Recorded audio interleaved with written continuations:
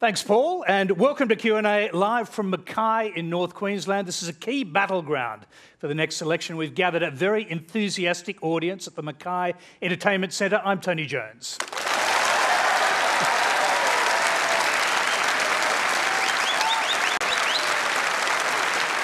Thank you very much. Now, here to answer your questions, the leader of the Katter Australia Party and member for Kennedy, Bob Katter. The only Labor MP in Northern Queensland, Cathy O'Toole. One Nation leader and Senator Pauline Hanson. Prominent Nationals backbencher, George Christensen. And returning Greens Senator Larissa Waters. So please welcome our panel.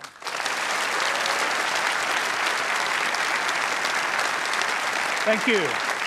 We have 5 politicians on the panel tonight, so we've asked them to keep their answers to under 1 minute. So we can get through as many questions as possible. We'll see if that works. Q&A is live in Eastern Australia on ABC TV, iView and News Radio. Later we'll talk climate, coal and crocodiles. But in a week of political chaos, let's go to our first question, which logically enough is on that subject, comes from Nathan Jorgensen. Hi. I've been a long-time Labor supporter. However, with the last federal election, my vote was for the coalition government in hopes of stability and real leadership. Unfortunately, the party seems too concerned about opinion polls and too afraid to implement real policy reform in favour of this glorified, self-centred popularity contest. With the latest news poll showing a 44 to 56 preference to Labor, is there any hope for any modern government to lead this country with real policy reform without the fear of retribution from within their own party? Pauline, I'll start with you. Glorified self-centred popularity contest. Is that how last week looked? I have got no leadership challenges and I put them on the table right here and now. So I suggest vote One Nation. No problems. Let me ask you this. Were you relieved the Liberals went for Scott Morrison and not Peter Dutton? Because you did make the point during the week that he would have been a much harder contest in Queensland for you. No, I didn't say it would be a much harder contest for us in Queensland, not at all. I think the people were over Malcolm Turnbull. That was quite evident in the polls that the Liberal Party were showing.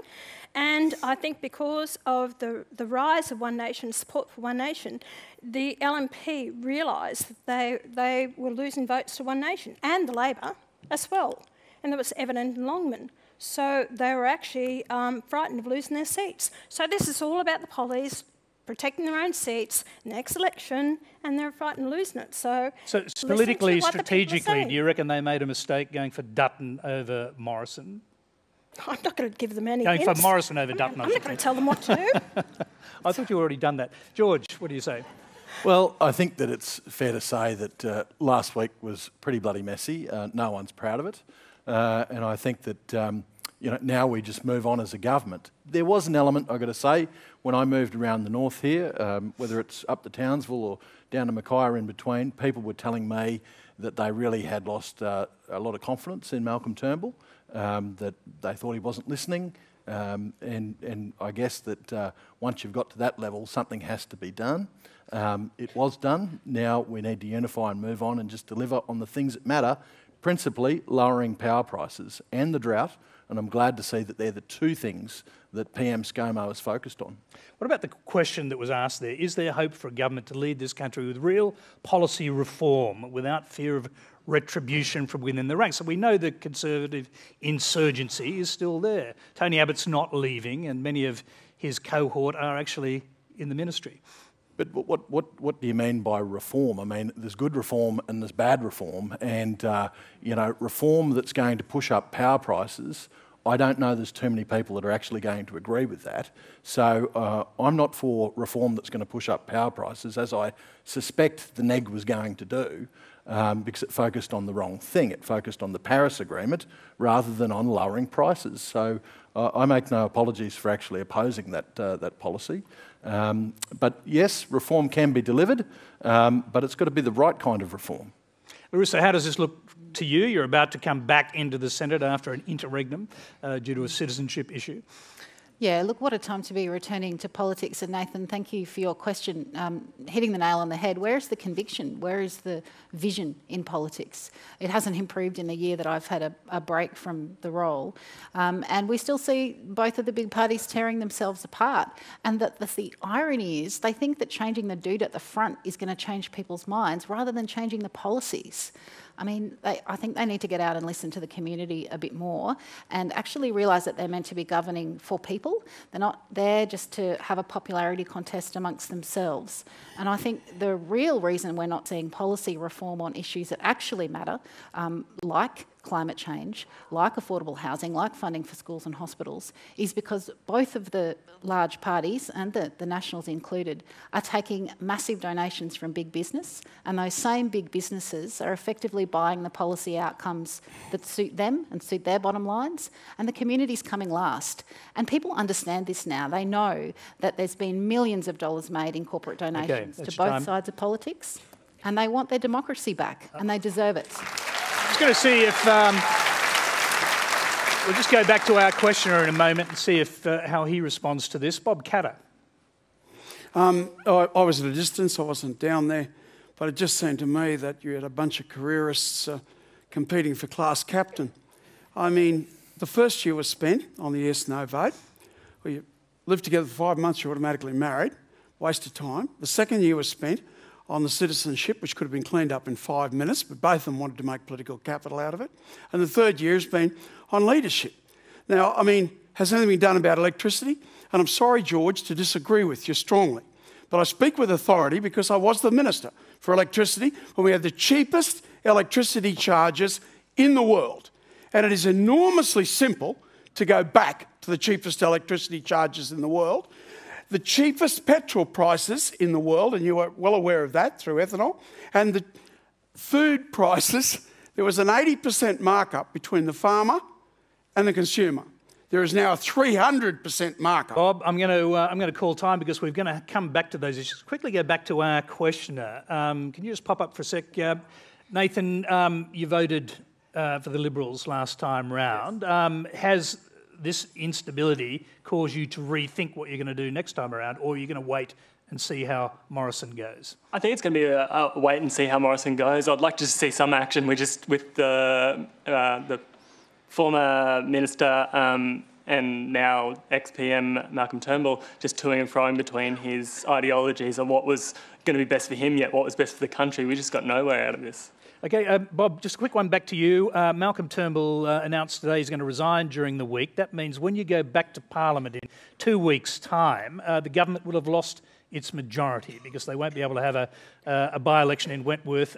Does that give you greater power as a crossbencher? It gives us enormous power, and because George Christensen had the guts to stand up on the bank inquiry, we were able to get, and unfortunately he was forced to vote for the Liberal bank inquiry instead of the proposal that we were putting forward for a bank inquiry, which would have been a serious bank Well, we're going to come... Bob, but I don't knock... Bob, I'm not trying to preempt you here, except we are going to come to the bank question later. But just on this question of power...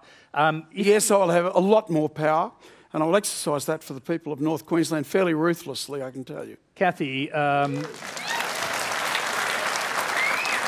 So what we're hearing here does suggest there's going to be opportunities for Labor to create mayhem in the Parliament if you can get the crossbenchers on side. Absolutely, and I sit here as a very proud member of the Labor Party. We have been a stable, policy-producing party for 5 years. The government last week was absolutely appalling. I'm new to Canberra, and I have never in my life seen such a dereliction of duty as we saw last week. Since when do you just pack up and go home because you can't get your own way? Since when? In the workforce, you get sacked.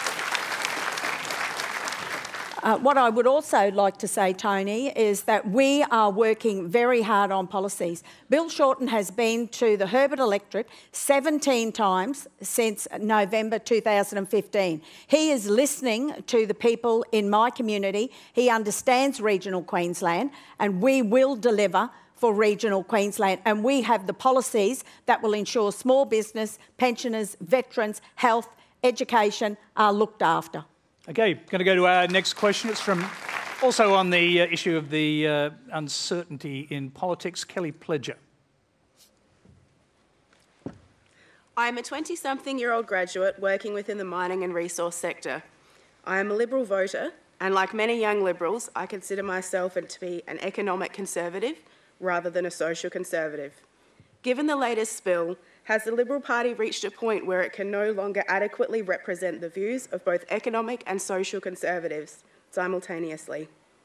How do they expect to retain young voters such as myself, who, like me, on one hand, look at the Liberal Party for economic growth, but on the other hand, are ashamed of the outdated ideas of some party members? George Christensen, start with you. I know you're not a Liberal, but you are obviously in the coalition. Yep. So obviously we're LNP in Queensland, but I sit in the National Party, which is a very different party ideologically to the Liberal Party, actually.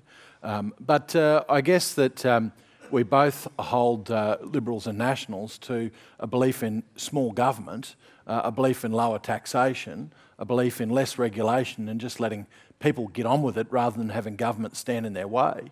And I think you're going to see that from Scott Morrison as Prime Minister. You know, that there will be that sort of liberal ethos that you like so much, the economic sort of side of things. So I just want to add one thing about stability, though. Yes. Bill Shorten has come up here a lot, Tony, but he's come up here a lot to tell people about how he likes coal mining and then zip down to Melbourne to tell people that he doesn't like coal mining. So, you know, that's really not stability at all.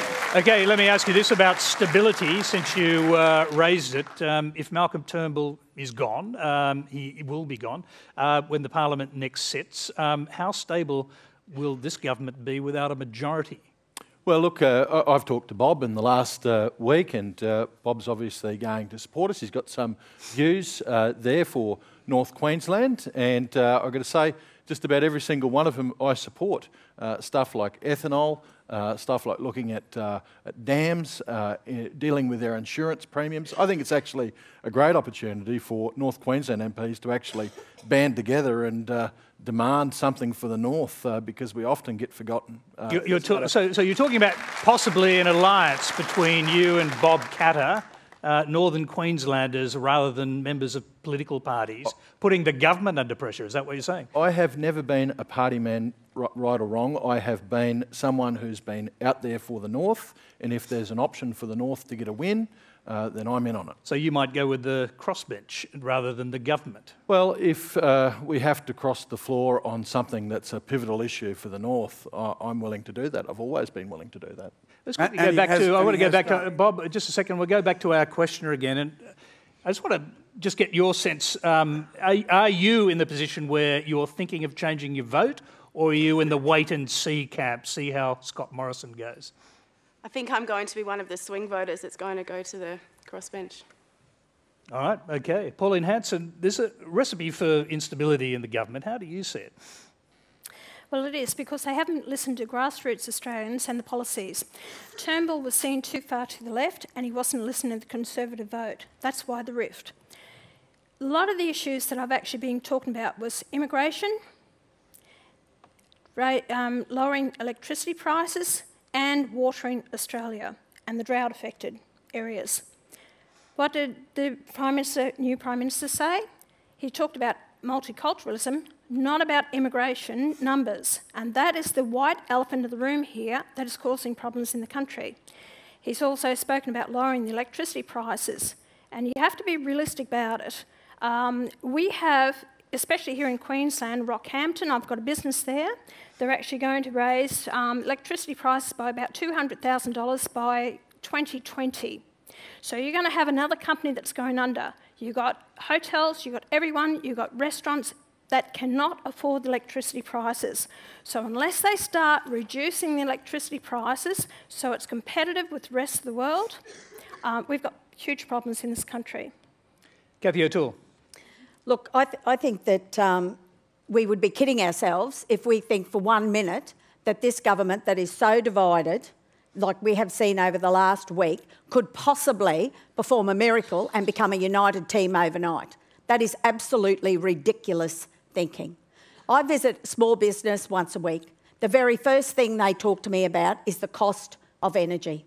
Small business is struggling, and we need to do something about that. Labor has been willing to work in a bipartisan way with the government to address the electricity issues, and we have come to a full stop. They have not been willing to work with us.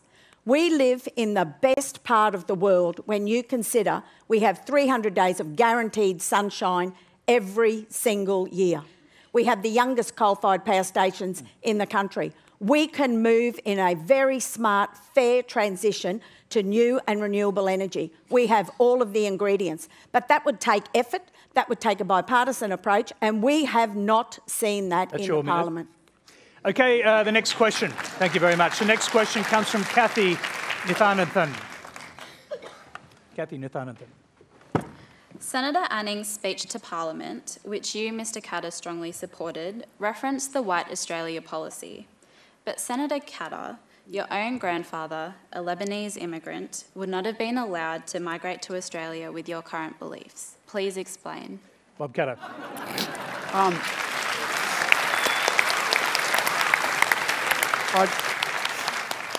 Firstly, my mother told me that you don't ask anyone about their racial origins or their money income or their religion.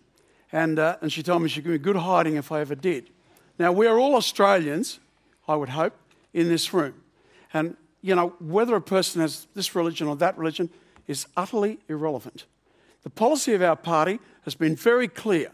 And if you can find anywhere in that speech where he advocated White Australia policy, I'd be very curious to find out where it is. Well, Bob, if you want to know, I'll let you know. I mean, we'll leave aside your complex ancestry for a minute. But Fraser Anning's speech was lamenting the end of the White Australia policy. It was all about the White Australia policy. He said it was a bipartisan policy for a solely European-based immigration supported by Labor leaders from Chifley to Corwell. He was talking about the White Australia policy. Tony, he said a preponderance of Europeans. Now, if you want to be technical, preponderance means a majority. Now, surely the people of European descent have the right to be able to maintain. Now, you're bringing 640,000 people a year into this country from countries with no democracy, no rule of law, no egalitarian traditions, no Judeo-Christian, love your fellow man, do good to others, no trade unions, and no wage structures, award wage structures. Now, you're bringing 640,000 a year into this country. The ACTU, in a magnificent report that they commissioned, said that 1 out of every 2 jobs created since 2013 has gone to a temporary visa holder. There's 640,000 people coming in, 200,000 school leavers. That's 840,000 people chasing 200,000 jobs. Okay, Bob. The country must go bankrupt. Time's up. Time's up on that. Time's up. Just before we move on, people who've known you for a very long time were shocked to hear you give 1,000% support to a speech that talked about a final solution in the context of Muslim immigration. Can you explain why you gave 1,000% support to a speech that talked about a final solution? I will let Avi Yemeni have the last say. I'll answer that. He can answer the question. As Australia's proudest Jew, I am sickened because once again, the perpetually outraged are up in arms about something they care nothing about. They're using the pain and suffering of my community, the horrors of the Holocaust that my grandparents escaped, to push their agenda. Many of those that are pushing that narrative hate Jews. In fact, the Islamic Council, etc., etc. Fraser Anning has done more for the Jewish community and Israel than most of those who are outraged have done in their entire careers. Bob, that reflects the Jewish position in this country. All right, let's hear from Pauline Hanson, because you were appalled by that speech. Tell us why. I'm not going back to find a solution. To tell you the honest truth, I had no idea what that meant. So that was a please explain moment. So anyway. But did you not say it was something out of Goebbels' handbook? Yes, it was. What I will say here is that I was appalled by him referring to a White Australia policy. We're past that. They tried to tag me with that years ago, that I was wanting the White Australia policy. And I've been trying to actually... I wonder why. No, there's no wonder why, Larissa. I never said that, because I called for equality. And if you look at my immigration policy, it is non-discriminatory, right? So it's people like you and the media that have misrepresented what I've tried to say over the years. That's why I was appalled by it, because I would not be associated with it, because I've never called for it, never, ever. Okay, I'm just going to... Pauline, there's a question specifically for you from Khadija Fatima. Hi, Pauline. My name is Khadija Fatima. My question for you is that you said that you were deeply offended by the comparisons made between you and Fraser Anning after his maiden speech. How will you justify this when you yourself called for immigration ban in your maiden speech, as well as stating, we are in danger of being swarmed by Asians? And then again in 2016, you stated, we are in danger of being swarmed by Muslims. So when you both are on the same page, why do you take so much of offense? He was... Okay, got to hear the answer. Thank you. Fraser was actually calling for a white Australia policy, and I've always advocated you don't have to be white to be Australian. What our concern here in Australia by many Australians is that the Muslims have a different ideology and the belief, and assimilating into our society. We have a problem across the world with Muslims who are not prepared to integrate into our society. And I'm not saying all Muslims. What I'm wanting to see is a moratorium. Let's see where we're going, that people have to assimilate into our society.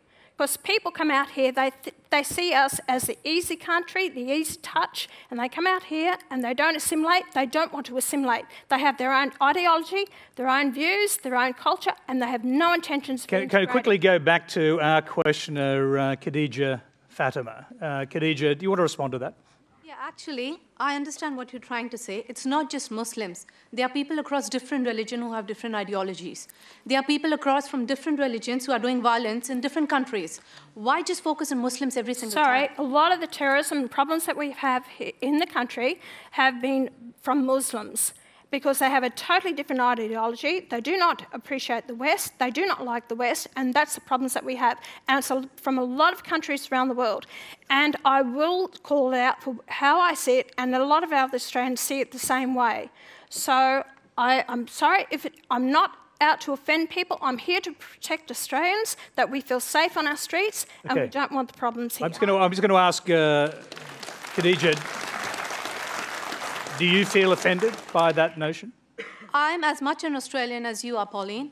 And I can I'm tell not you on denying behalf that. of all the Australians, That's fine. we take... But respect, all I ask people, respect our laws and our culture and our way of life. Our law, our Sharia law says the first law is to follow the law of your country. Any Muslim in this room across the country will tell you the same. We never go against the law of this country. I don't know where you get your beliefs from. Ask any Muslim. What you're talking about are the ideologies of a country, like Saudi Arab. That's a country by itself. They have their own laws. Don't push it on all the Muslims across the world. No, that's different. Okay, thank you very much. Let's hear from other panellists. Cathy, I'll start with you. Thank you, Tony. That's a really good question. My grandfather was Lebanese. My mother is a first-generation Australian. I would not be sitting here if Fraser Anning's speech was enacted. I found it absolutely appalling. I come from Townsville, where we have a very big multicultural city. You walk through our hospitals, you walk through our university, James Cook University in particular, and you see the specialist professors that are working in that environment have come from countries around this world. And let me tell you, they are outstanding professionals. We do not need hatred in this country. We do not need to be lectured by people who may not understand the way other people live. I have worked with people from different ethnic backgrounds in the mental health space, and the trauma and the torture that they have experienced to get to this country where they thought they were going to be accepted. They are so grateful to be here, and what do? Smack them in the face with hatred and bigotry. It's not good enough. It is not the Australian way. We are better than that. George Christensen, you heard Fraser Anning's speech. Where do you stand on it? Oh, well, look, I don't know why everyone got so aggro that day in Parliament over the musings of a senator from a minority party of two. It's not like he was about to change a national immigration policy, really. Well, and I got to say, it wasted half a day of Parliament talking about that. You know, well, I'm sorry, Bob, but he's not going to influence immigration policy anytime soon. But the reality is, immigration policy should not be based 75% of Australia agree with our position. Please, Bob, immigration policy shouldn't be based on race or religion. But there are people with genuine concerns about cultures that come into this country that might be against our own culture and against our own values. And that's quite legitimate. That's not racist to say. There's concerns about the level of immigration in this country, putting pressure particularly on capital cities, concerns about immigration coming in and supplanting Australian workers. Again, that's not racist to say. So there are legitimate concerns, Tony, about immigration that really shouldn't... All right, I'm going to interrupt you there because we've actually got a question on this, and I'll go to that, and we will come to Larissa as well. The question is from Jeff. Hang on a sec. Jeff Kioski has a question. You might want to respond to it in a minute. Go ahead. I'm one of 70% of Australians who have concerns about where and how our immigration is being managed. The government says we choose who comes here, but do we?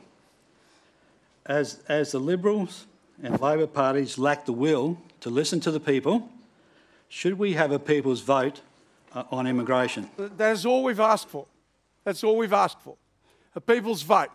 What do you think? People shouldn't have a say.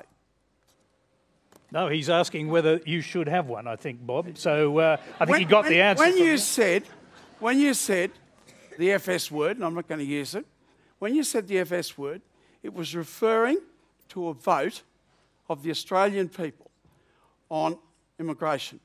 And contrary to the two questioners before, our policy has never been along religious or racial lines. It has been along the lines, and I apologise to nobody for this, that if you're going to bring people in from the Middle East and North Africa, surely the preference should be given to the persecuted minority groups, who are the Sikhs, 84,000 of them murdered in 1 year, the bulk of them in India, but a lot of them in Pakistan, the Jews and the Christians.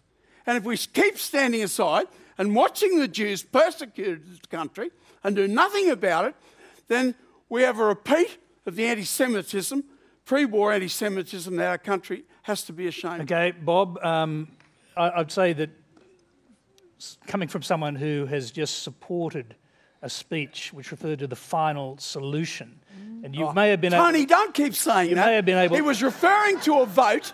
He was referring to a vote of the Australian people. A monster called Hitler was referring to the murder of 6 million people. And you're equating the murder of 6 million people and insulting every person of Jewish descent in this country by doing it. And I can give you've already done that. Example after example. Larissa Waters, go ahead. Look, I want to take issue with the notion that somehow our infrastructure is under pressure from migration. What is happening here, when you see all of this mob fanning the flames of racism and division, it is a perfect distraction from the fact that they are not governing the country properly, and they have underfunded the services that we all deserve and need to live better quality lives. And I think it's incredibly divisive and unhelpful, as well as a very clever distraction mechanism, to be fanning such hatred in this community. We are stronger when we are together. Look around. Look at all of the wonderful different people in this audience. Of course we're all Australian. Of course we're stronger when we recognise and celebrate that diversity. And I think it's abominable that people would use fear and division to further their own political careers. They should be ashamed of themselves. Tony, can I answer that? Well, no. Before, I want to hear from Pauline Hanson, because the questioner asked whether there should be a people's vote on the levels of immigration. Where do you stand on this? Totally agree. Actually, I tried to move my private member's bill on the floor of Parliament last Monday, and what happened is the Labor Party kept the debate going on a previous bill, so I couldn't get up and speak about it. So they actually supported, and when it came to a division with it, to allow that debate to stop and go on to my bill, it was Fraser Anning who voted with the Labor and the Greens, so it didn't get up for a debate. Before I come to the Labor side for an answer, I want to hear from George Christensen on this, because you've just talked about this issue. You've now heard someone suggesting there should be a vote. You've also talked about the power you will have to actually cross the floor where the government has no majority, in fact, once Malcolm Turnbull's gone. If you cross the floor, they'll have no majority. You could actually force a vote on immigration. Would you consider doing that? Well, I don't know how you'd vote on immigration policy. I mean, I think that's up to the government to set, and we just need to be mindful. It's not racism, Larissa. There are real pressures on the cities. So fix them. Don't blame immigrants. Well, you want to shut down coal mining. You want to shut down coal mining, which funds all that upgrade. So it does. It does. More handouts in this than you state, get off in this them state, in royalties. it does. That's Give nonsense. them more handouts than you get off you've them had in your go, royalties. mate. You've had You your know go. the figures. But look, the reality is that I don't know that you could have a vote on it. The government's just got to get on with it and do it. And I think the vast majority of people do realise there is a problem with the immigration rate that we've got, the pressure it's putting on cities, the pressure it puts on workers. I mean, Labor raises this issue all the time, even though they were the ones that brought in so many foreign workers under Bill Shorten. So there are legitimate issues, and also, I would say, the issue of culture and the clash that there can be with the community here in Australia is a legitimate issue that's not racist. So just to confirm, because we're talking about the strategic power you might hold, would you be prepared to use that to try and change immigration policy? Well, I'm going to use my power as a member of the government to try and get them to change the policy on immigration. I've got to say there's a lot of backbenchers that want the government to change its policy on immigration, and I think that you will see that reflected under the new leadership. No, Cathy O'Toole first, and then you can talk.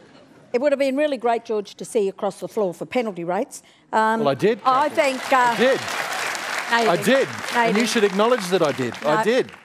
You won't acknowledge that I did. The real issue here is around wasting money on a referendum to decide on immigration. What a great distraction from the fact in my community, unemployment is at 9%. Youth unemployment is at 20%. We have lost 3,000 manufacturing jobs. To go ahead. We have lost 149 Australian tax office jobs. We have lost 50 defence staff jobs, 40 aviation jobs. That's where our attention needs to be placed. We need to be working on jobs for everyday Australians. Kids leaving school who can't get a job. Kids leaving school who can't afford to go to university. People in aged care facilities who are being fed on $6 a day and don't have enough staff. Veterans, 1 in 5 veterans is attempting suicide. Bob Katter, 30 seconds because we've got to get on to other questions. I must have lost my communication skills, Tony, completely. There are 640,000 people a year coming into the economy that's only creating 200,000 jobs. Now, can't you add up? Well, that's like Bob, do you accept that many... 200,000 school leavers. Bob, just a bit of a fact check here. An awful lot of those people are people who are paying to come to our universities. Yeah. I'm pleased... One of the biggest industries in the country. I'm pleased you raised that. 4 billion. Because 24 billion is coming in to the universities. They take the jobs off the Australians, and the Australians go on to welfare. I mean, can't you understand that if you're bringing 640,000 people into an economy only generating 200,000 jobs, with 200,000 school leavers, that's 840,000 people. Bob, we're going to leave those facts to the fact checkers because we just don't have time tonight. But the fact checkers will no doubt be on top of that one. Remember, if you hear any doubtful claims on Q&A, let us know on Twitter. Keep an eye on the RMIT ABC Fact Check and the Conversation website for the results. Now, the next question comes from Debbie Elwood. Hi. It's probably not the most important question of the night, but it is quite relevant to our region. Central Queensland Mackay and Whitsundays remained croc-free from the 1960s to the 1990s. Since being protected in the early 1970s, we now have an overwhelming number of crocodiles in this area. We cull kangaroos.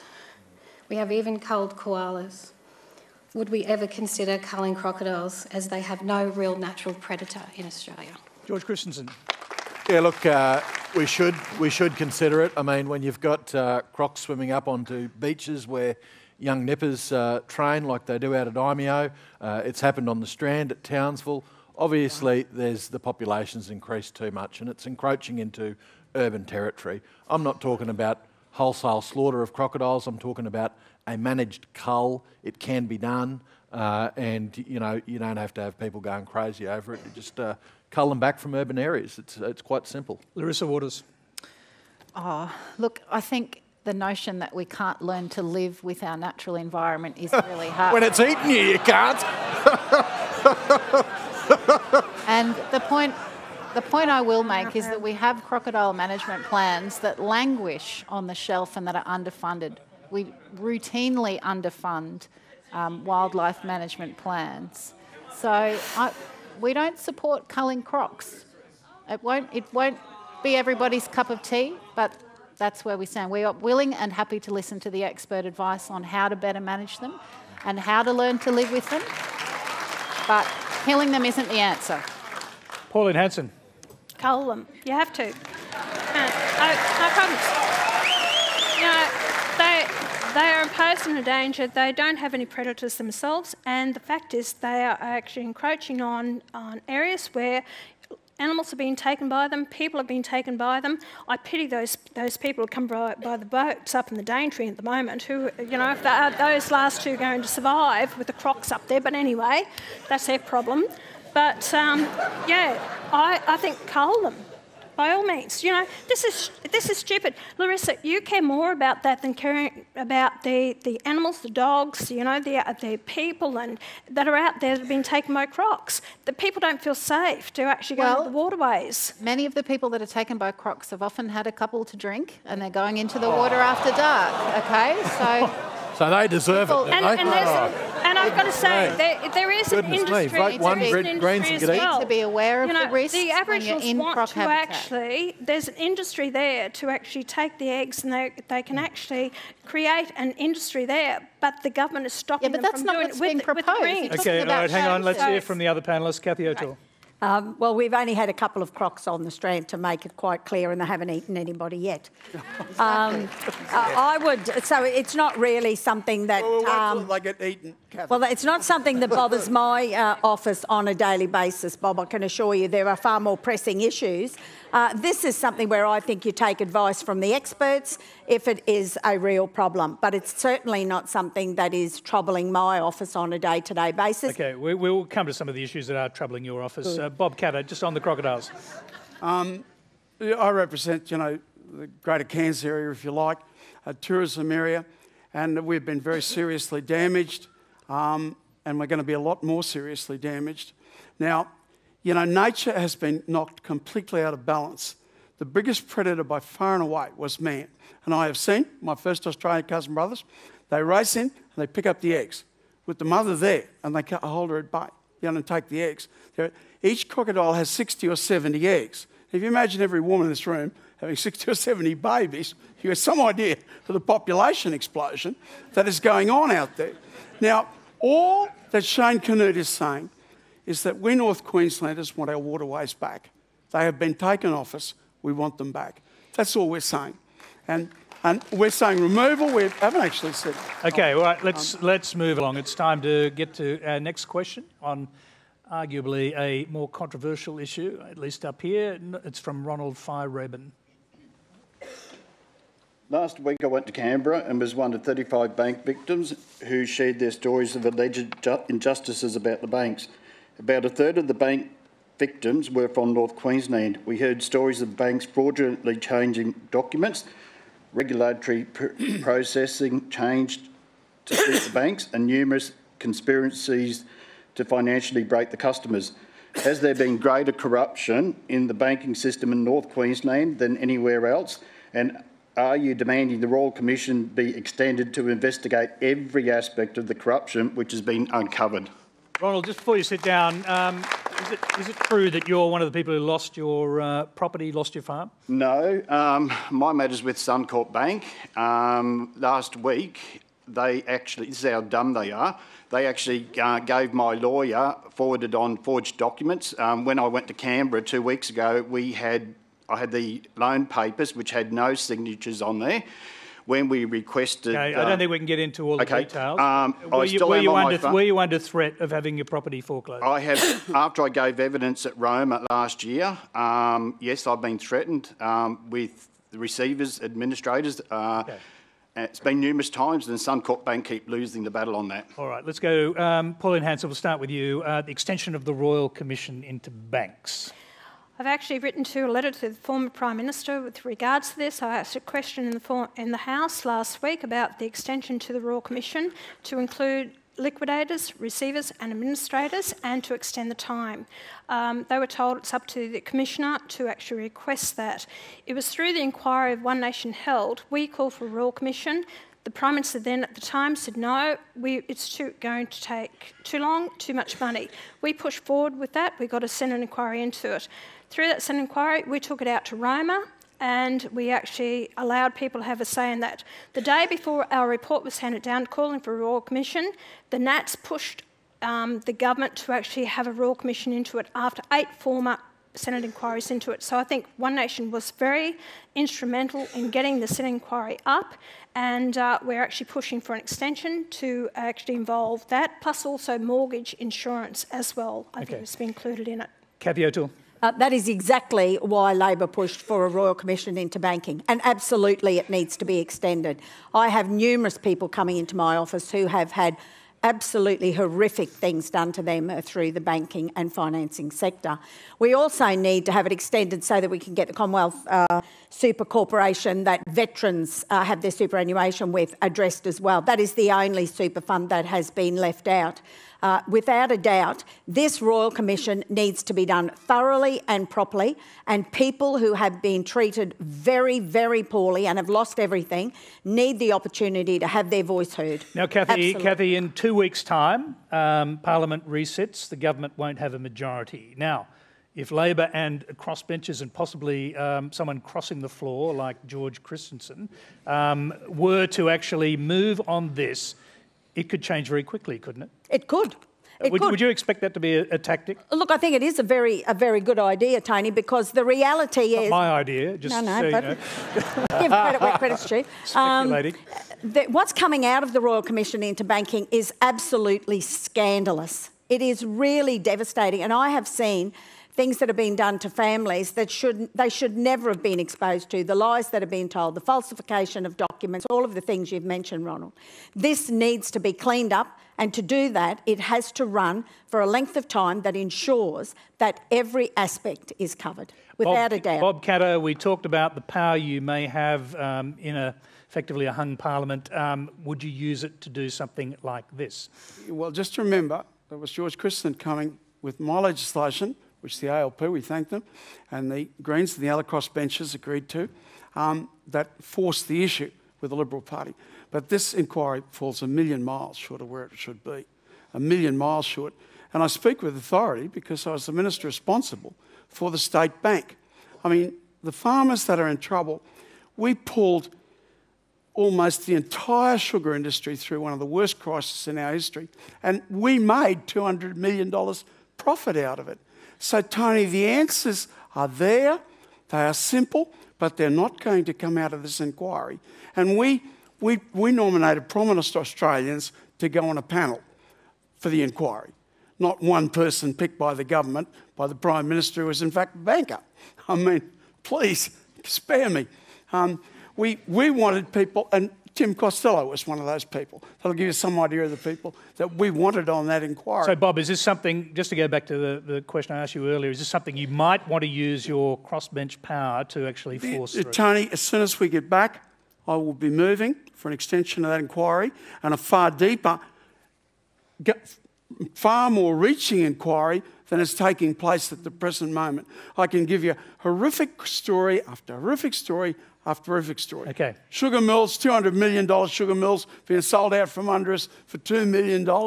I mean, just outrageous. Okay, George Christensen, again, you could find yourself in a position where you could cross the floor and support this legislation and extend the bank inquiry, North Queensland issue. Would you do it? Yeah, absolutely. We need to extend that Royal Commission.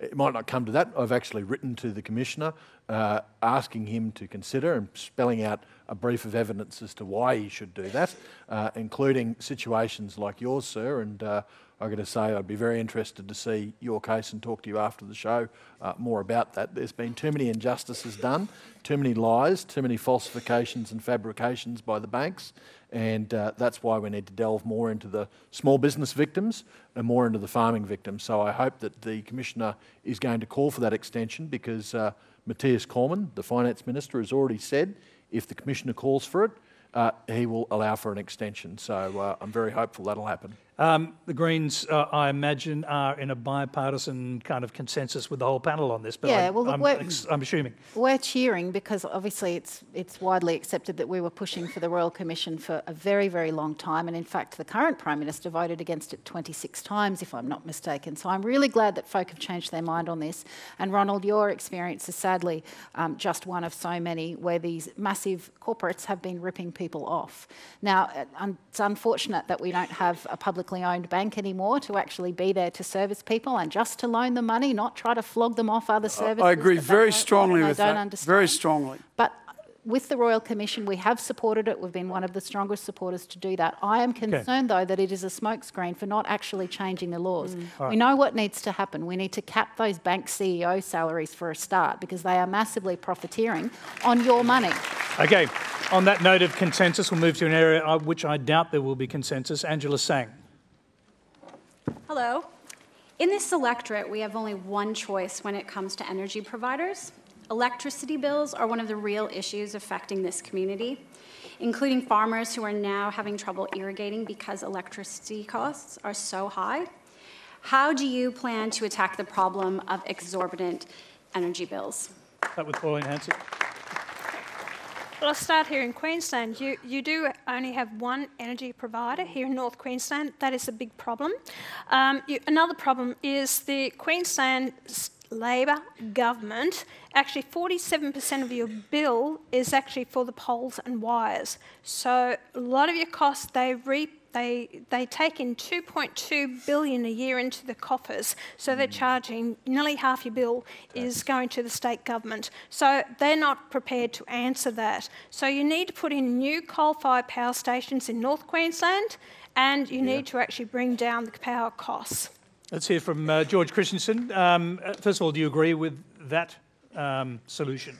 Yeah, well, look, a lot of what's been suggested is what the Australian Competition and Consumer Commission have recommended to the government. We're going to set a standard default price, which they believe will automatically bring down power bills for householders and small businesses, including farmers. But we need to go further than that. Pauline's just said something that's incredibly sensible there, that the state government actually does take a tax on the way through every time you turn on the power point. And the ACCC have recognised that and said what we need to do is have energy companies and state governments write down the poles and wires, completely depreciate that, and then you would pass on savings to householders, to businesses, to farmers. But we also need to think long term, putting more baseload power, more reliable baseload power, and that means coal-fired power. It really does. Do you feel? Before we come to Larissa, you obviously want to respond to that. Do you feel that Scott Morrison has effectively given you a kind of pledge on this, or do you not know where that is? There is this Northern Development Fund, which hasn't been spent yet. Do you expect that to be used to build a coal-fired power station? Well, I know that if an investor came forward to the Northern Australia Infrastructure Facility who wanted to build a coal-fired power station, it would finance it. I know that for a fact, as long as it all stacked up, and we're going to make it stack up because the government has announced that it's going to underwrite the construction of reliable baseload power, including coal-fired power, and that's needed. It's simple economics. You put more supply into the system, prices come down. That's the long-term plan. How quickly would you expect it to happen in Northern Queensland? Well, unfortunately, if we find some sort of skink, Larissa will probably hold it up for 7 years. But, Boom, boom. Okay, you're going to write a reply to that. Yeah, thank you. You didn't give an answer, so you're not expecting it to happen anytime soon. Well, 5 year is what it should take, 5 years. So you'd expect there to be a coal-fired power station. Is that something you'll be expecting from the new government? I expect that we're going to have investors come forward, as we've had Trevor St Baker, as someone who plays in the energy game a lot, has come forward saying he's going to construct a coal-fired power station with that policy we've got. So, yeah, I do expect there's going to be coal-fired power stations built. Larissa. Look, you won't get any private investor to come forward and invest in coal. It is on the decline. Of course we need new baseload supply. We need clean energy baseload supply. We know that building new renewables is cheaper than building new coal. Rubbish. All of the experts will tell us that. So of course we need to bring power prices down. We can do that with clean energy. It's more job intensive. It won't cook the reef. It will help us address climate change. And it's going to work. We now have clean baseload power that can bring down prices and solve the issues that unfortunately so many people are facing. Let's see what the Labor Party thinks. Cathy O'Toole. Well, it's very interesting that you would say that, George, because it takes 7 years to actually build a coal-fired power station at 2.5 times the cost. We need to move to renewable energy. There is no argument about that. Queensland has...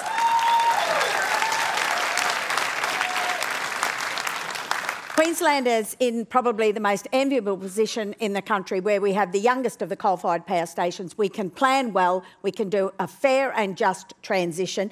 Let me give you an example of the disaster of managing energy that this government has done. In 2014, Townsville missed out on a hydropower plant that was going to be invested in on the Burdekin Falls Dam by Meridian Energy. Because, Bob, the Chief Executive said the federal government's protracted efforts to reduce the renewable energy target have made long-term capital investments in energy assets in this country near impossible. Matt Canavan said last week in Rockhampton that building a coal-fired power station in North Queensland was not a priority of this government. Scott Morrison has said that coal-fired power is not cheap, it is not reliable, and it's actually a bit of a myth that it's cheaper. So that tells you exactly where the government is going. They know that our future is renewable energy, but they haven't got a plan to do anything about addressing energy sources or costs in this country, and it is an absolute disgrace. Okay, Bob Catter.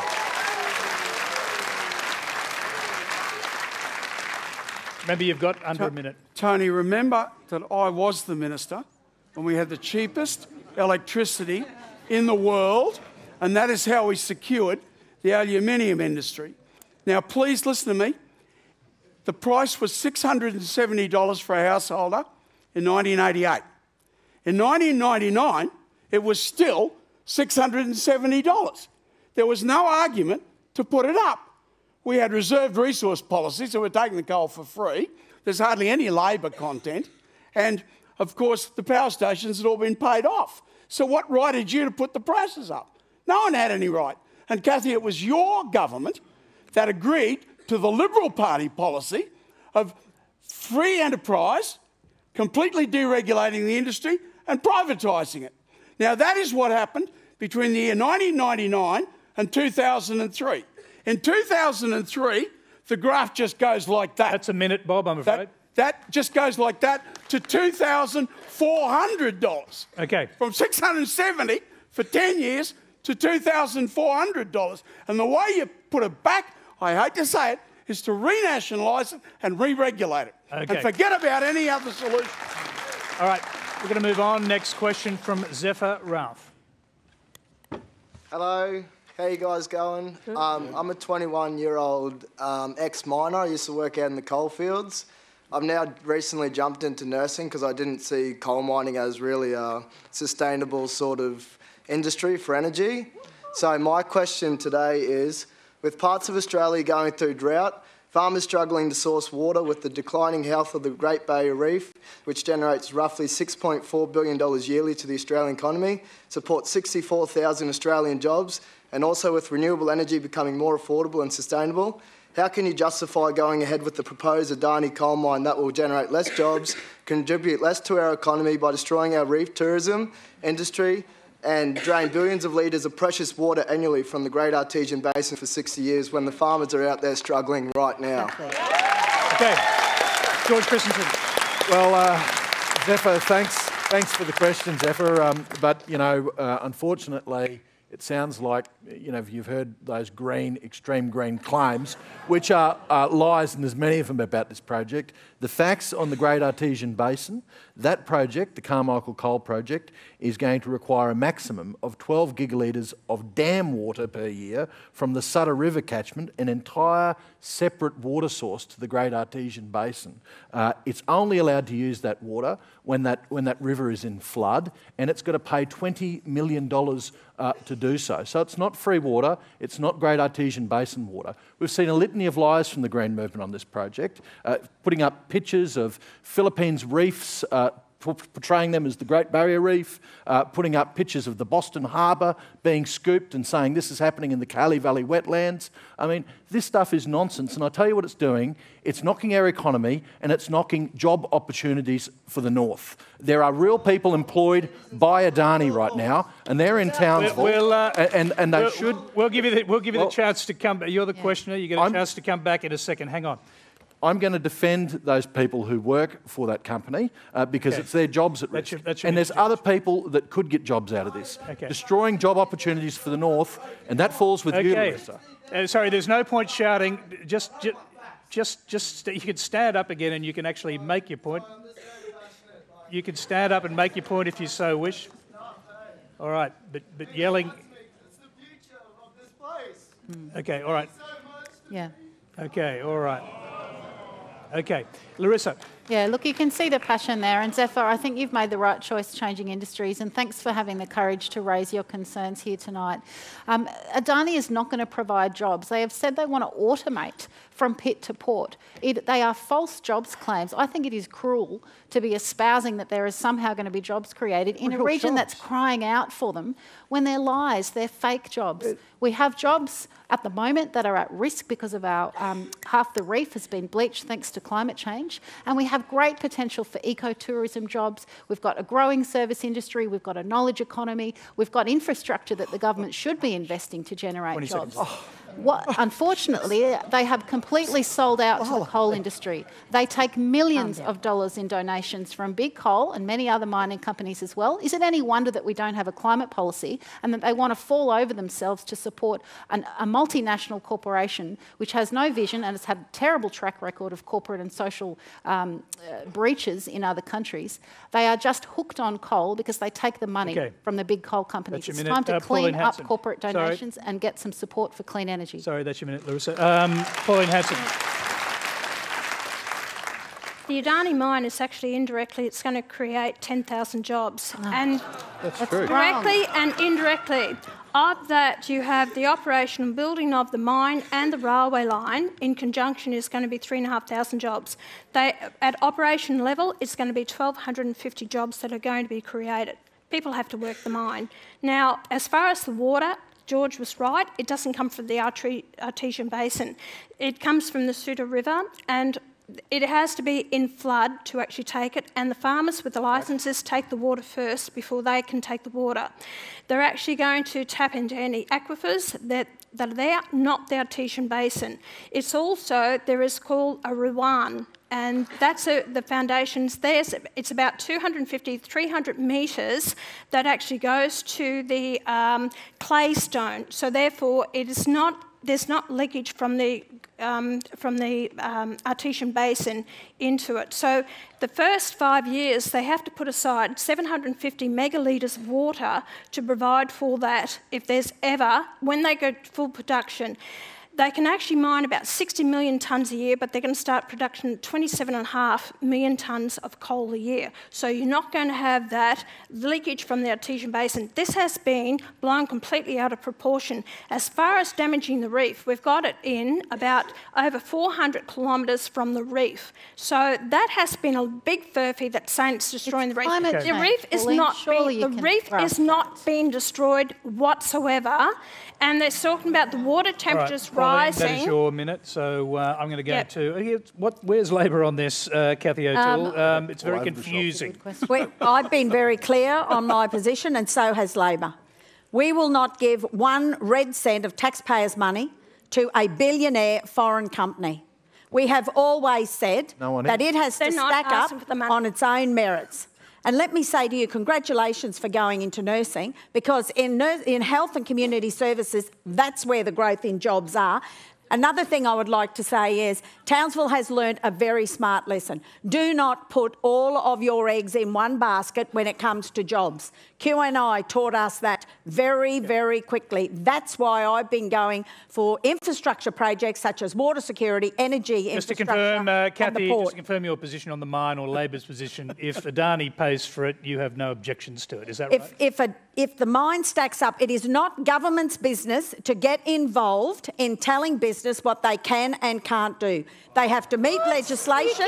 They have to do their own financial business, and then that is what will happen. It's not for me to say what they should do. We have legislation and they must meet, and then they must get their own finances. All right. This is why we don't have a national climate policy, because they both take the money from the coal companies. Okay, time for one last question. Tony, can I have a chance to say? Well, you can wind your next answer into it, if you wouldn't mind. One last question. Everyone else got to go. One last question. Oh, okay, Bob. And I think I probably know more about it than anyone else. And that wouldn't be very hard. Sure. Okay, time for one last question. It comes from Helen Newell. Many voters in North Queensland feel neglected by politicians who are focused only on the infrastructure needs of our southern cities. Regional Queensland punches well above its weight, generating royalties from mining to help pay for this. We also produce much of the food to feed our nation and exports to boost our state and national economies. Our roads, health, education, community and small businesses need more support and resources to create jobs in North Queensland. Is the time right for the growing push to divide our huge state into north and south? Ready to gain traction. Bob, can I start with you and keep your answers short because we're nearly out of time. We are releasing a paper shortly because the ALP and LNP told us we can't afford it. We can't afford not to. They have taken $29 billion just for tunnels in Brisbane. They have over 200 overpasses, and we have 15 in North Queensland, and we have the same population as Brisbane. I mean, how much longer are we going to keep copping it? And I can assure you, if we had got an extra 650 lousy votes in the last election, we'd have had that balance of power, and we would have used it to create home rule as a first stage. And we would take the $5.5 billion to build Hell's Gate Dam and a railway line into the Galilee, under condition that we control what is taking place there. And with Hell's Gate, there is no CO2 emissions at all, and all the electricity for North Queensland. Sounds miraculous. Well, it bloody well is, to be quite frank. But we're never going to get it off Brisbane. Never, never. Okay, so you're obviously in favour of 2 states in Queensland. So let's hear from Cathy O'Toole. No, I'm not in favour of 2 states, and I thought the population actually hated politicians, so why you'd want more has left me quite bewildered. I agree. But I can say to you, as the only Labor member north of what I call the Golden Triangle, I am constantly bringing to the attention of my leadership team the needs of regional Queensland. And you are right, when it comes to roads, schools, health and education, we need our fair share of investment. And I am really proud to sit here and say that I have acquired $100 million from commitment from Labor for water security in Townsville, $200 million to address hydro on the Burdekin Falls Dam, and the $75 million to address the port expansion project, which just is destroyed critical. Hell's Gates. Hell's Gate is not a water solution for Townsville, Bob, and let's get that clear. It is not a water solution for Townsville. Okay, Bob, I think we've got your point. Pauline Hanson, 2 states in Queensland. Definitely not. I agree with Cathy. You don't want Is that another. because you're worried there'd have to be 3 state of origin teams? You don't want another 12 senators sitting around doing absolutely nothing. I just feel that, look, although I live in the southeast corner of the state, I've actually worked extremely hard for northern Queensland, and to try and get things done, and brought about the buying up of the land for the Singaporeans. From speaking to the Prime Minister, it was compulsory, and I got it changed to non-compulsory. I've got the code of conduct for the cane growers. I've got the $5 million for the motorsport precinct in Townsville. They fought for 13 years to get that done. So I've achieved a lot for Queensland. I think it's listening to people and trying to really represent those people and bring to the floor of Parliament. George Christensen, 2 states in Queensland. Does the northern Queensland deserve its own legislature? I think it's time. Brisbane's closer to Sydney than it is to Cairns, and probably more than just geographical reasons. It's also closer to them ideologically as well. I think that we do not get our fair share. We will never get our fair share while we're dictated to by politicians in the southeast corner. And the only way to change it is for a separate state. And Larissa Waters, you can final word there. I don't think North Queensland will ever get its fair share while we've got both of the major parties completely held hostage by their corporate donors. That's why infrastructure is underfunded. That's a nonsense, Larissa. Well, give the money back then. We've got all back. We've got it all back. Give the foreign wind energy companies money back too. Without declaring. I think we've had enough squabbling tonight, and what we need to focus on is what does your community want for your region? Unfortunately, we've got a lot of people that are telling you what you want, and there's very little actual community consultation that goes on. North Queensland State and more coal mining, that's what we want. Provided with better infrastructure, but I don't support a separate state. I'm going to have to interrupt you there because that's all we have time for tonight. Please thank our panel, Bob Catter, Cathy O'Toole, Pauline Hanson, George Christensen and Larissa Waters.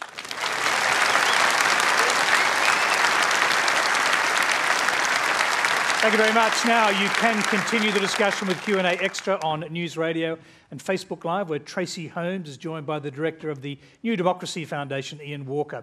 Next Monday, Q&A will be joined by the new Minister for Defence Industry, Steve Chobo, Labor frontbencher Anthony Albanese, influential Conservative broadcaster Alan Jones, Sunday Telly and Herald Sun national political editor Annika Schmedhurst, and People's panellist Elle Marie White, a Queensland migrant, full-time student and mother who wants a better future. Until next week, good night.